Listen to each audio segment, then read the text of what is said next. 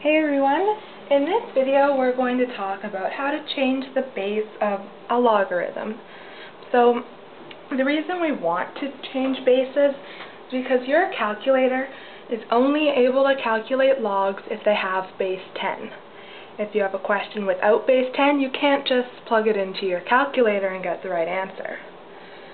So, for example, if we had log to the base of 5 of 25, we probably can figure out in our head that 5 to the power of 2 equals 25.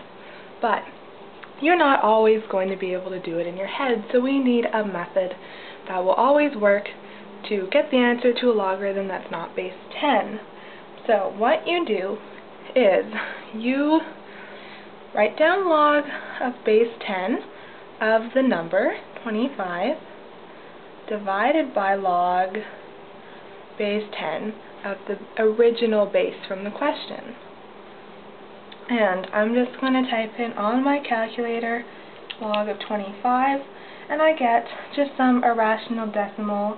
It's approximately equal to 1.379. I'll type in log 5 on my calculator, and I'll get 0.69897. So, all I'm going to do is type in 1.3979 divided by 0.69897 into my calculator.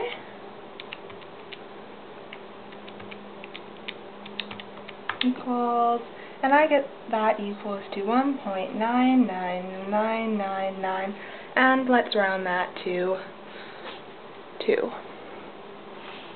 There we go. Okay, so we've already, knew that it was going to be 2. So you can see that this method gets us the right answer. So let's do one where we don't know right away what it's going to be.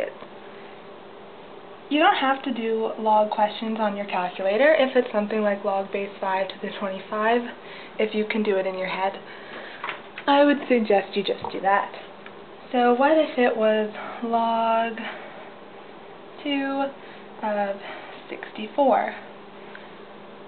Well, that would be log to the base of 10 of 64 over log to the base of 10 of 2.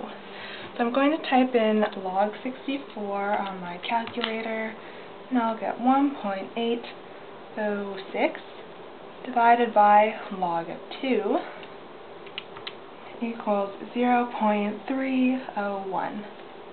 So I'll go 1.806 divided by 0.301 equals, and I get exactly 6. So let's go back up to the original question. Is 2 to the power of 6 equal to 64? We'll try that on your calculator. 2 to the exponent of 6 equals 64. So that's perfect, it works. The number we found, 6, that's what goes over here on the other side of the equal sign. So I hope you found this video helpful, and I'll see you in my next video. Bye!